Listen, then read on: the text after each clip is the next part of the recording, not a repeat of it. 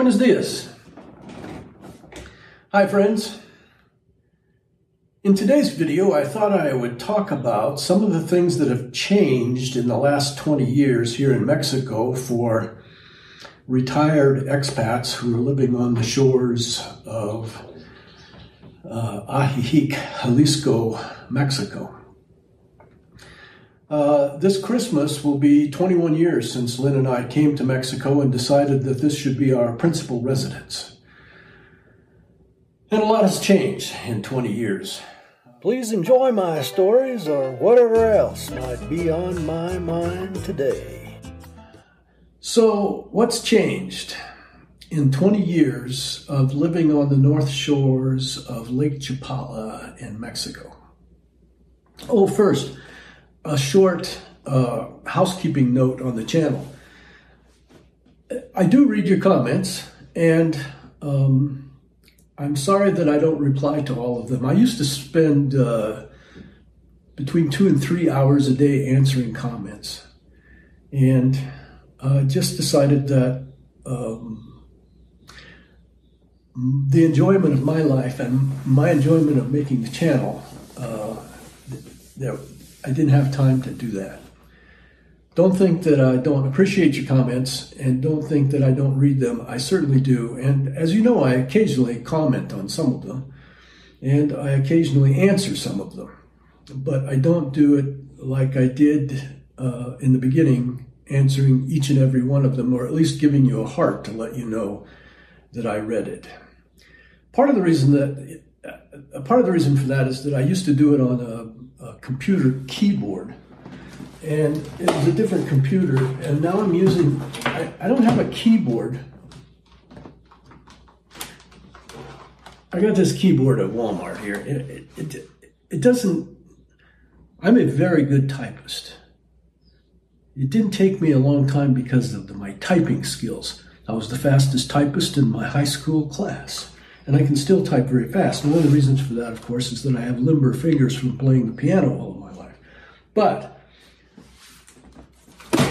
I hate the keyboard. That's part of it. The other part of it is that I read your comments on this iPhone 13 that I have now, and, well, typing on a phone is just not something that I enjoy doing. But that's not what I started to say. Boy, this video is going to get too long.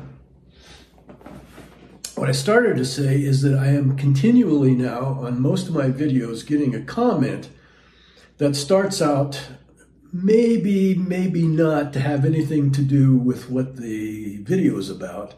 And then there will be, and it seems like it's always 28 replies to that comment. And when you get down to the bottom few replies,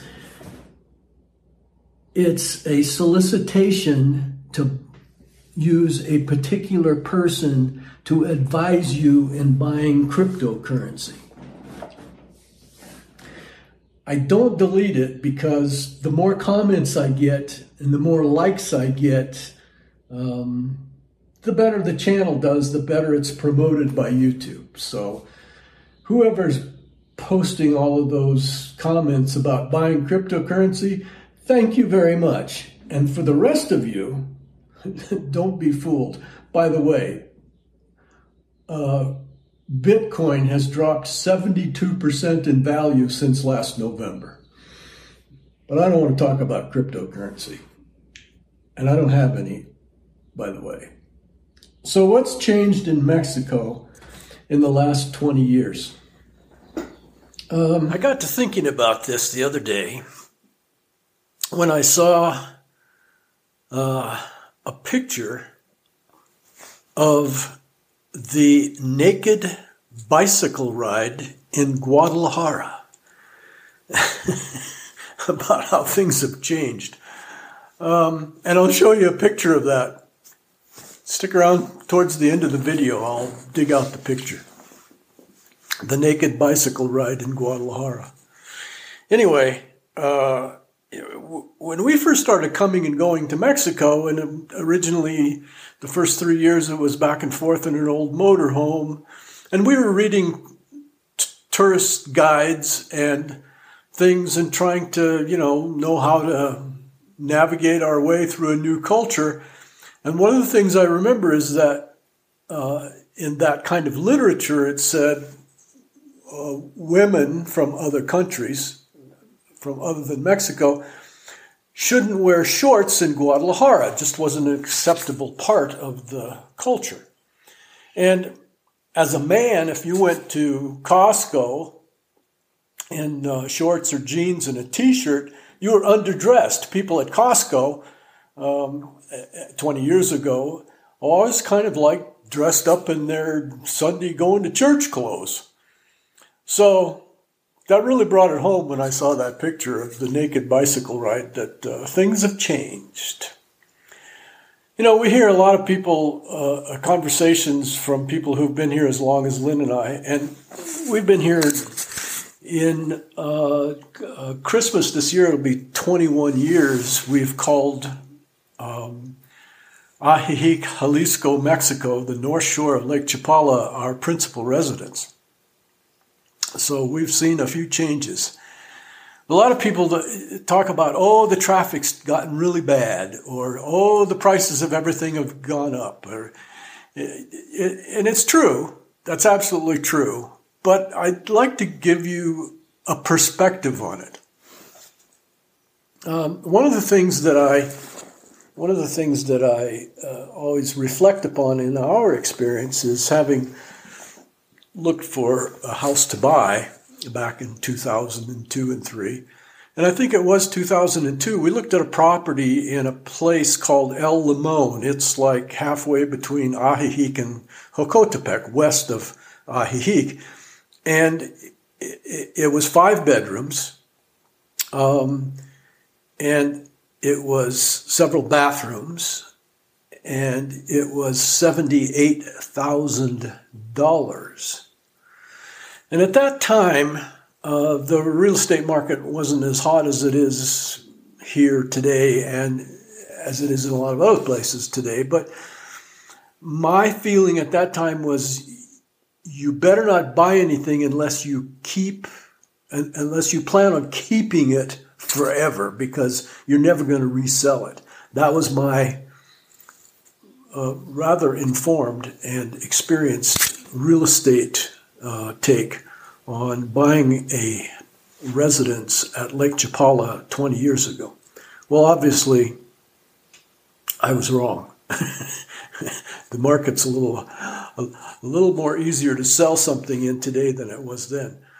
But the reason that we didn't buy that 5-bedroom house out in El Limon is because $78,000 sounded like a lot of money, because the tennis court needed to be resurfaced.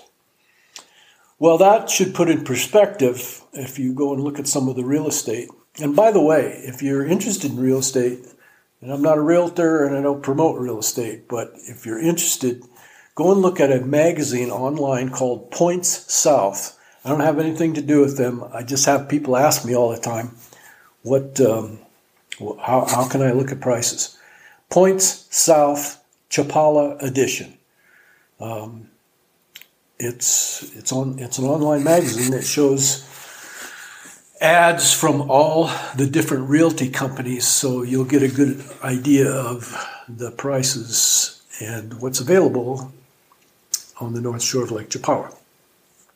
Well, another thing that I thought I might talk about today was a comment that I got from a couple of videos ago. I had mentioned that even though the U.S. government hasn't raised my Social Security very significantly in the last few years by the COLA, the increase in the cost of living, and whatever little bit they did increase, it was taken away again by Medicare payments, but that the exchange rate had doubled my income.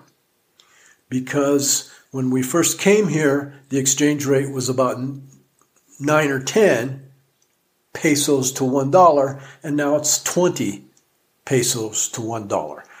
And the comment I made was that even though the U.S. government hasn't done me well with regard to the increase in my Social Security, the exchange rate had provided me a nearly 100% increase in my spendable income in Mexico.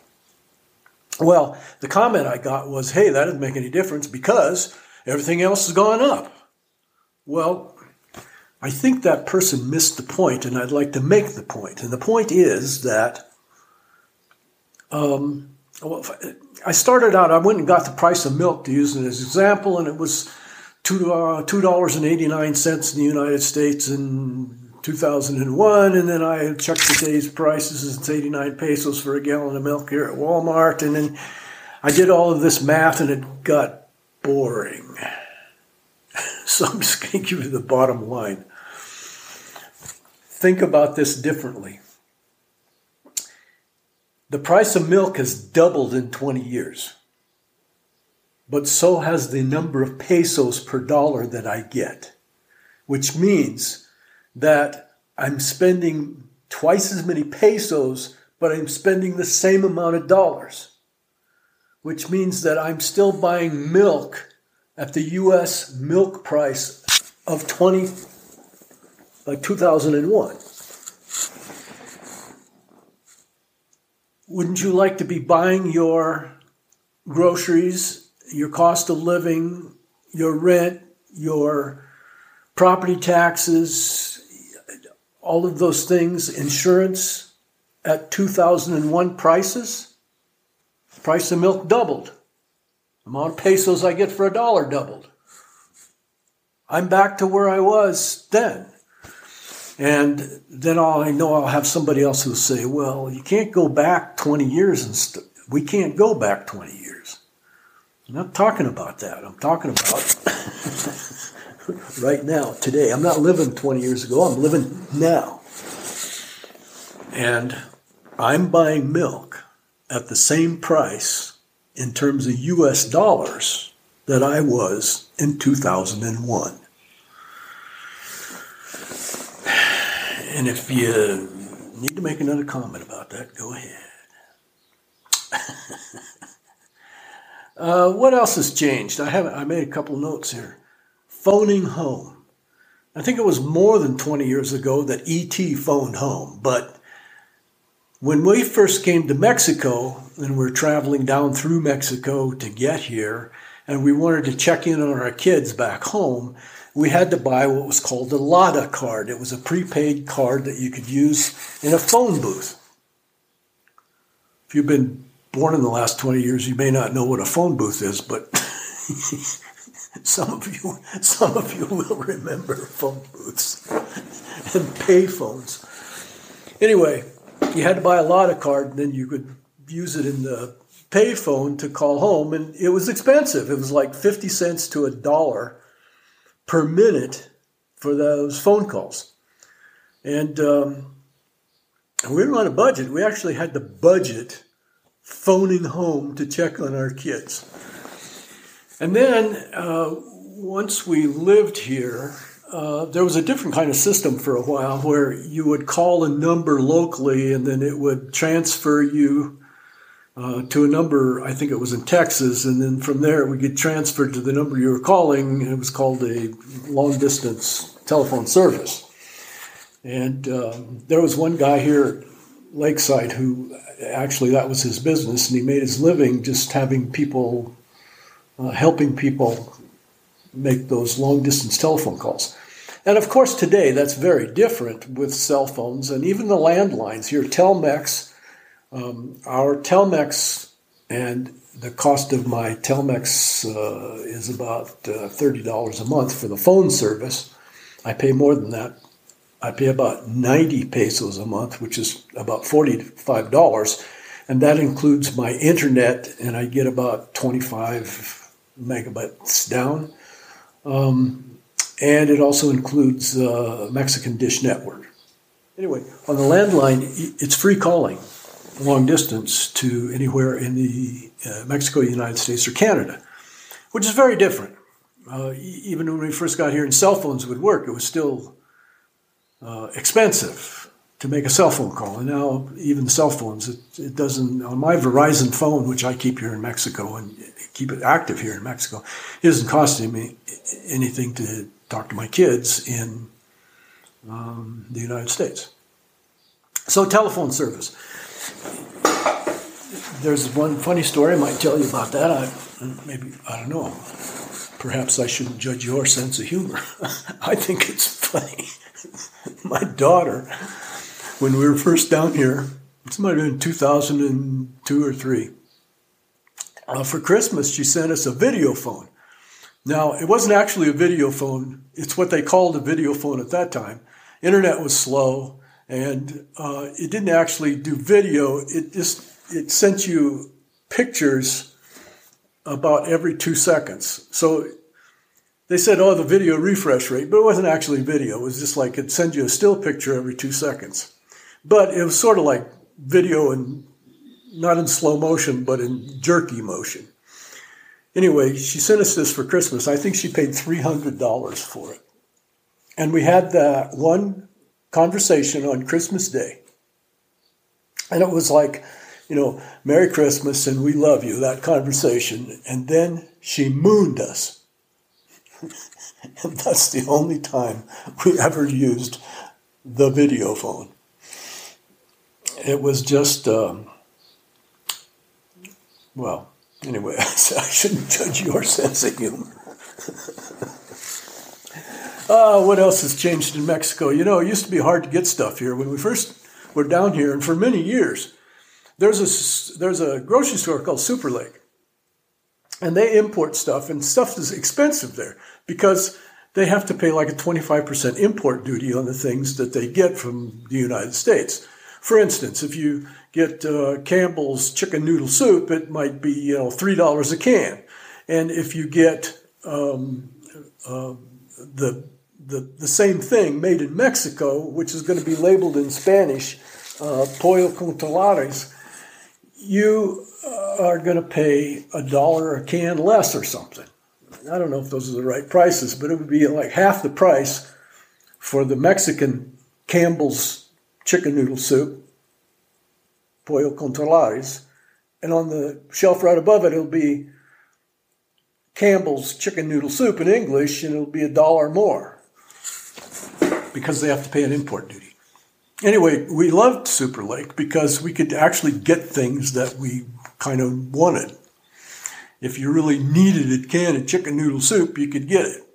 But it was, it cost.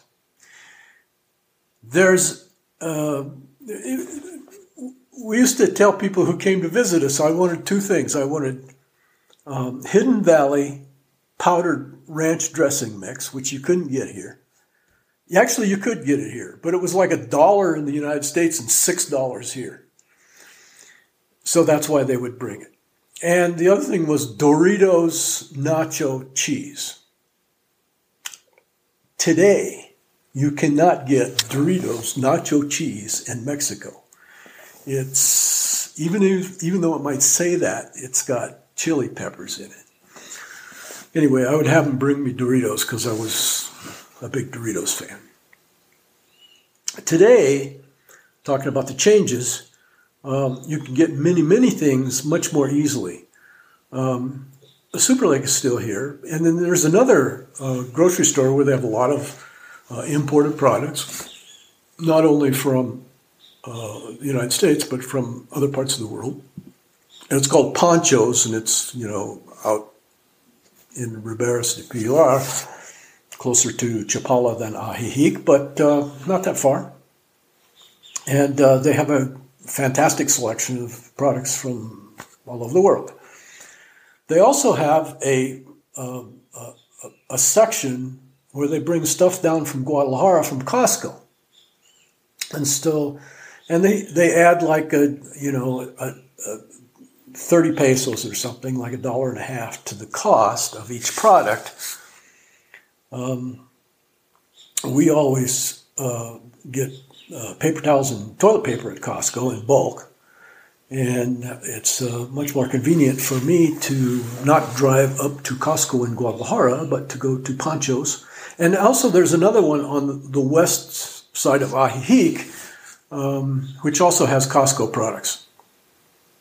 And I'd much rather pay an extra $1.50 or $2 than make the trip up into Guadalajara. And with the price of gas today, it's probably an excellent cost savings deal. Another thing that makes it much easier to get things here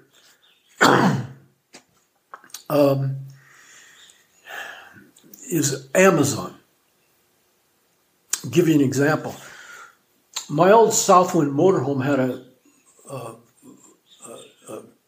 Chevy 450